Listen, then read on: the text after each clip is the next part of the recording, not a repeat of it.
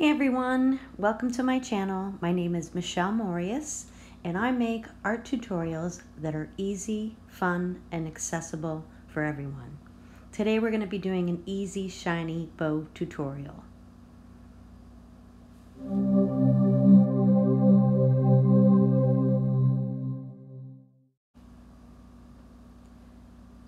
So today I've drawn my image on a Strathmore 400 Bristol paper. It's a nice heavyweight paper. It can take a lot of layers of graphite, and you can also erase really easily and the paper doesn't get damaged. I want to stress that the right paper for whatever medium you're working on is so important. When I started drawing, I would just use whatever I had, copy paper or whatever I had around, and your drawings will come out so much better if you use the right paper for the medium that you're working with. Now, I use the Derwent 9B through H pencils. I like to have a nice range of hardness in the leads. So an H pencil is your hardest lead, which means it's going to be the softest value. So you're going to get a really soft value, and if you want a strong value out of it, you have to push down really hard on the paper, and we don't want to do that. So it's really important to have a nice arsenal in your toolbox. So I would recommend at least having an HB, a 2B, a 4B, and then something darker, like at least a 6B. I prefer having the 9 and the 6 in my set. It just leaves you a darker value without having to press down so hard on the paper. When you press down really hard on the paper, it leaves an indent, and then when you try to go back over that area with more graphite, it won't come out because you've left an indent there. So I really recommend having a nice range of pencils in your set. For my beginner followers here, it's going to be a lot easier for you to take it section by section. So in this case it's easy because with the bow you take each little cone one at a time, and you can just follow your reference and go in and put your darks and lights in and blend it out. And don't worry, because you can use your eraser. I use a couple different erasers. I use a Tombow mono eraser on this piece, and I used a kneaded eraser. You get different effects with both of those tools, but I like to have them. The Tombow mono eraser is a small point, so you can get into like really small areas, and your kneaded eraser will pick up just a small amount of graphite at a time, where that's helpful if you want to still have your midtones and pick out your highlights.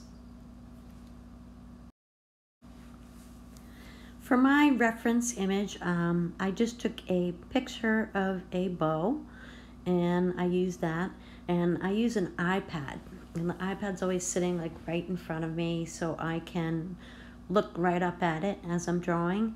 And you can blow up little areas if you want to see a more detailed area of the bow. I just like having that in front of me, and I keep referring to it throughout the drawing.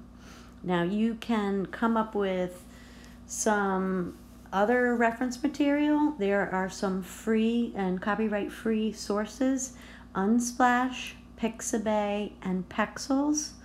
Those three all have copyright free images that you can use for your drawings, and you won't have any copyright infringement, which is nice to use. But if you can't find a reference image, then use something that you have at home that you can just take a picture of with your phone or your iPad and use that. I'm always looking for something to draw.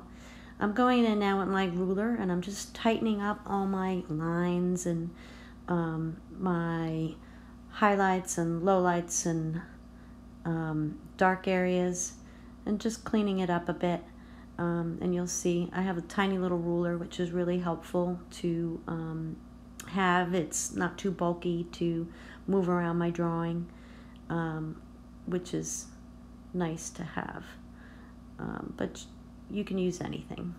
I just prefer having something small because it's easy to maneuver around the drawing. And I'm just going in now and kind of cleaning up my lines. And I'm going back in with my eraser and my blending. And you'll see when you look at your reference image what you need to do. And like I said, just take it little section by little section and you'll be all right. If there are some things that you'd like to see me do a tutorial on, please leave me a comment. Please subscribe to my channel so you don't miss out on the latest content. Leave me a comment and give me a thumbs up. And you can find a link below for all the materials I used today. And you can use what you have, and then as you can afford to buy some better art materials, then go ahead. I always try to give you suggestions as to what will help you improve your drawing. And pencils are not that expensive, so I really recommend getting a nice set of pencils if you like to use graphite. I use many different mediums, and you'll see when I do my tutorials, I have some pastel tutorials coming up. I have some more graphite things coming up. But it's really helpful to have some decent art supplies, and pencils, like I said, are not that expensive, so you can get yourself a nice set and they will last.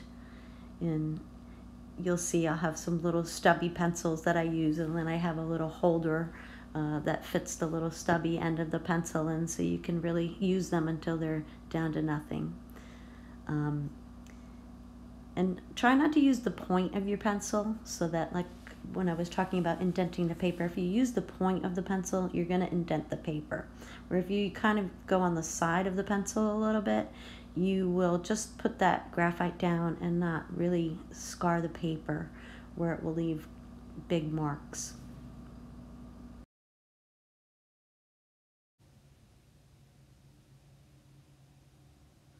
If you guys have anything that you'd like me to do a tutorial on, leave a comment below and I promise I will get back to you.